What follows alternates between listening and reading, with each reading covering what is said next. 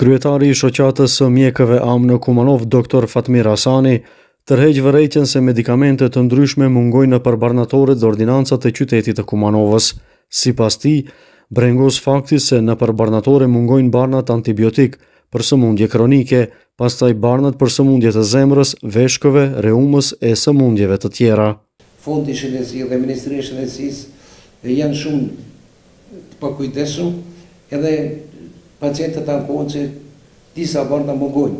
Një janë edhe antibiotik, do t'i ceke veç si sirupët cefaklor, cefuroksime, për fëmijë dhe për të nuk ekziston, mos folin për terapinë ampullare e cila mungon që duhet të jetë pa qëndrueshme në çdo ordinancë në raste urgjente që të intervenohet mes terapia ampullare, me që se ka shumë pacienta që vinë me përqitje, me vjellje, me temperatura të larta dhe nuk mund, ka disa pacienta dhe nuk mund t'i pinë edhe barnat, na vërzon nuk I pinë barnat, lipen e kësune atë.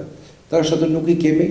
Ai apelon tek institucionet kompetente që të ndërrohet regjimi I barnave me qëllim që pacientët të mos enden tek mjeku am e deri tek mjeku sekondar, pasi që në këtë mënyrë vetëm humbin kohë. Edhe kërkojmë që regjimi I barnave të ndrohet të Fondi I Shëndetësisë, që gjitha barnat që janë për shtypje, për hipjen e ndirave, të kolesterollit, t'i shkojë mjeku am.